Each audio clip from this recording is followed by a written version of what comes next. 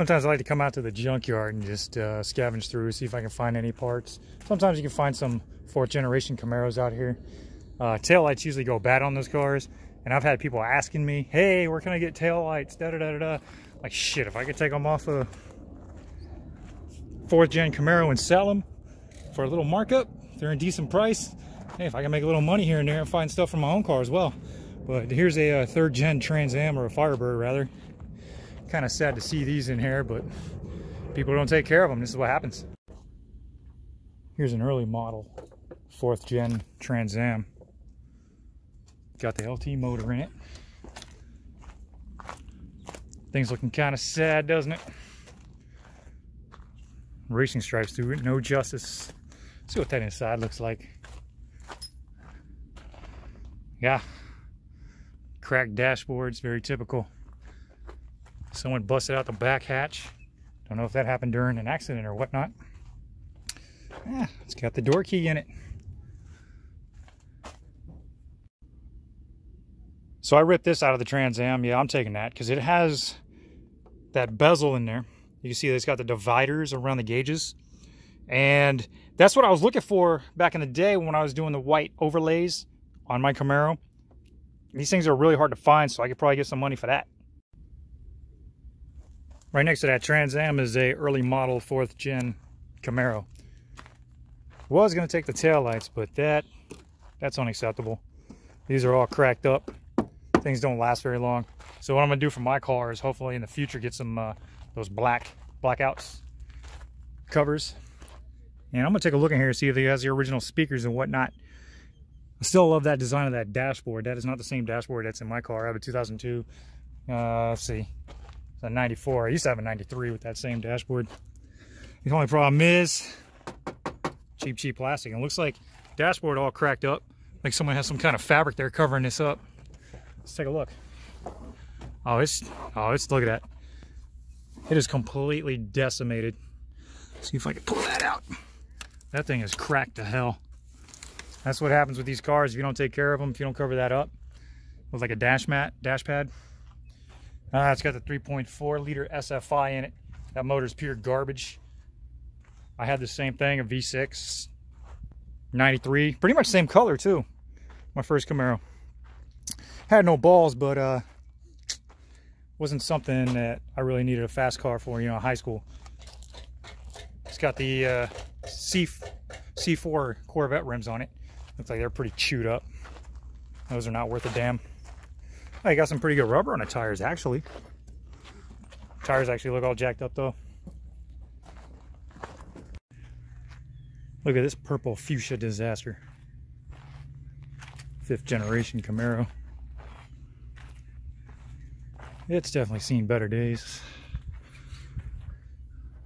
Yep, that's definitely not a LS or an LT based motor, because that motor would be gone if that was the case. And another early 4th gen Firebird here with the same crappy 3.4 liter SFI as that green one. Seems like people are having fun busting out these rear hatch windows. Kind of scummy if you ask me. So I got the stock tape deck in it. How far back this car goes. And cracked dashboards. Get it together, GM. Here's a 2001 Cadillac V8. Not LS motor or LS based. North Star 32 valve V8. Was a nice car once upon a time ago. Oh my God, that is so sweet. Good day, everyone. Today all I wanted to do was lubricate my bushings on this car. After I lowered the car, if you've seen in my previous videos, I got some suspension squeaks, so I'm just going to go through and grease up all the bushings. And what I was using, water resistant silicone lubricant from WD-40, which it says it does not dry out rubber, which is something exactly what you need. And for all my UMI control arms and panhard bar, I'm just going to use a grease gun for that. But in the process, I ended up snapping an end link. All I wanted to do today was bleed the brakes and lower that sway bar a little bit so I can get into the bushings that go up to the sway bar up under the differential, but this thing had other plans for me. So I'm guessing it might have stripped, and the tighter I put it, it just didn't want to go until it actually just snapped off, causing me to hit my hand on the car. But you know, that's occupational hazard, isn't it? But using my gear wrench, if I can find that thing,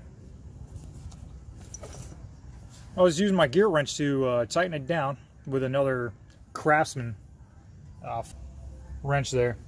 This thing did not break. I am very pleased. Like I've talked about these before, these things are ridiculous. You can hear that it's still whining, no problem. Moving very freely. But we'll get into that later. I'm going to do a little tour on my tool bag there, show you what I got in there now. So I'm going to put that all together, give you a little rundown on that. So the end bar,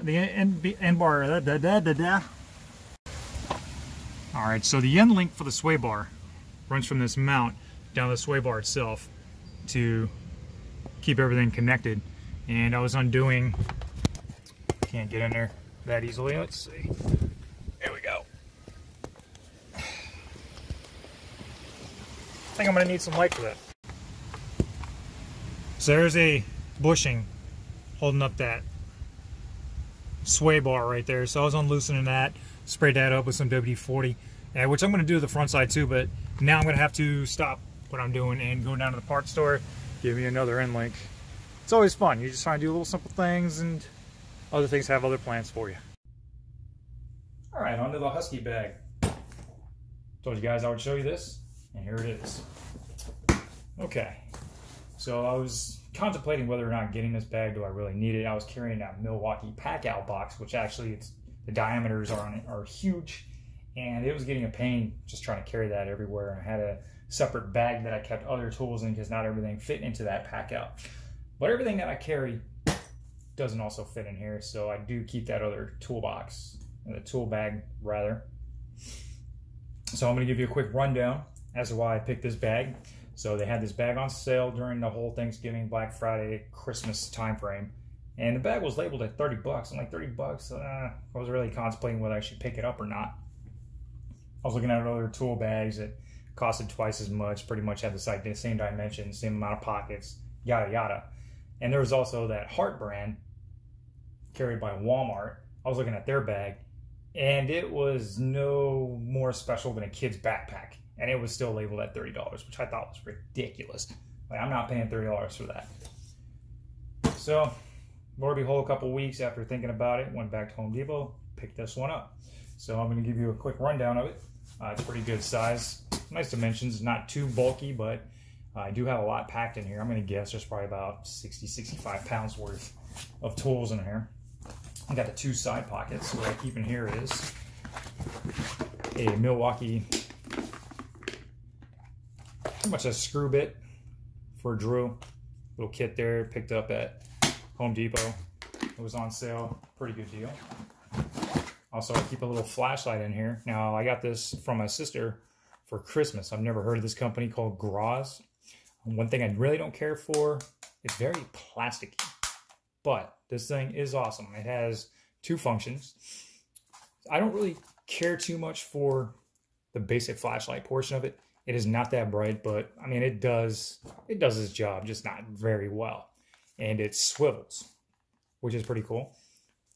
So that magnet, you can have it hung up somewhere and just point that light wherever you need it. But here's where I really appreciate this flashlight. You pull it open, and it's got a light bar inside. And this light bar is actually very bright.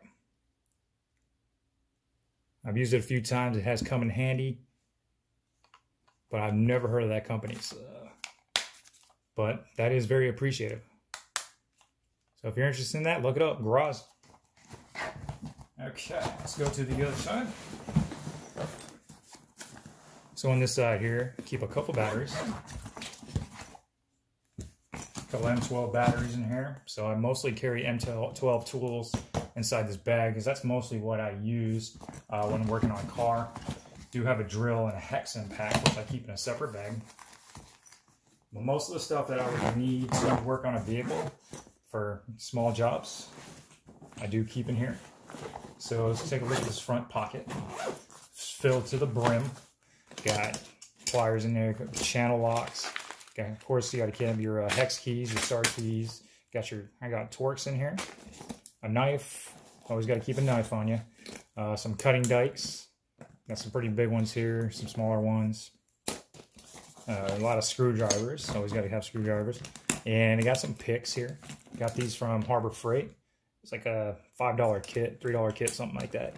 Wasn't too bad. It's come in handy for pulling off O-rings, things like that. Anything that sticks. I always keep a pair of scissors. Of course, you always gotta have your ratchets as well. Not recommending that at all. This is still my favorite socket wrench here. Had this for about 20 years now. GM good wrench. That thing has held up. It's time I take that thing apart and show it some love. Give it some maintenance. Right, onto the main pocket. Alright, so using that impact on lug nuts, things like that, that thing can get freaking loud, and I kind of care about my hearing, so pick these up at Harbor Freight. They're about $7, I think. And let's see here. I picked up a set of pry bars, but due to the lack of space for everything that I would like to carry in this bag, I only carry just like medium-sized pry bar. Always got to have your bag of zip ties. And here is a little pocket in the front, so you can put some items in there. Got a couple like bungee cords just in case you need to hold up brake calipers, anything of that nature. A little brake caliper compressor. Keep my impact socket set in there as well. And it's got all these pockets in here in the back. So I keep all my wrenches in there. Got my gear wrench, ratcheting wrenches. Some other Torx as well. More screwdrivers. I keep my Milwaukee 3/8 ratchet in there as well. The impact stubby. That's the oil plier wrench. Remove that. There's another socket wrench in there as well. Of course, all this stuff's gonna like come out at you, but mostly when I'm working with it, I just lay the bag flat down and everything just stays right in place. So it's a good bag. I do recommend this one. I like it. It holds up. It's got a very hard bottom. I mean, most of them do. Very plasticky bottom. Try to keep things together so it'll sit right up on its own, depending on how your weight's distributed inside the bag. But I do recommend this bag. It's awesome. I've had no problems with it. And that's pretty much it for that. So this video is pretty much just going to be a mashup of whatever and everything. And I don't care. It's my channel. Do what I want. Got some new tires for the Camaro Kumo. The ECSTAs. PS31. Size is 275. 40 ZR17. 98W. W is pretty much the rating of how how well they're made. It's almost the top of the line, going all the way down to Z. Pretty big tire. These look pretty nice. Kind of like that it has the ECSTA like etched into it, but not like you're going to see that, and not it's going to last long anyway, as it wears off as you drive. So I picked these up from Tire Rack. They're about $438. Free shipping right to the house. And I'm going to take them over to my local Tire Kingdom. Get these installed. Pretty nice tires. Seem pretty sticky. So that should really... And lastly, I was lucky enough to find this Camaro rim. Someone was selling a set of 4 of them. A whole complete set for $150, which is not a bad deal. Issue was, some of them had that curb rash on there. And nobody likes a rash. So I offered him $40 for this one. He was cool with it. He took it. The reason why I wanted to have an extra rim is that way I can keep one of the old tires on it. So if I ever have a blowout, slap the donut on there, get home, switch it out for a full size. because nothing's more embarrassing than driving a sports car with a donut on it. That's pretty much it for this video. So I will see you on the next one. There'll be more to come. And hope you stay tuned. This is Chemical Spore. Out.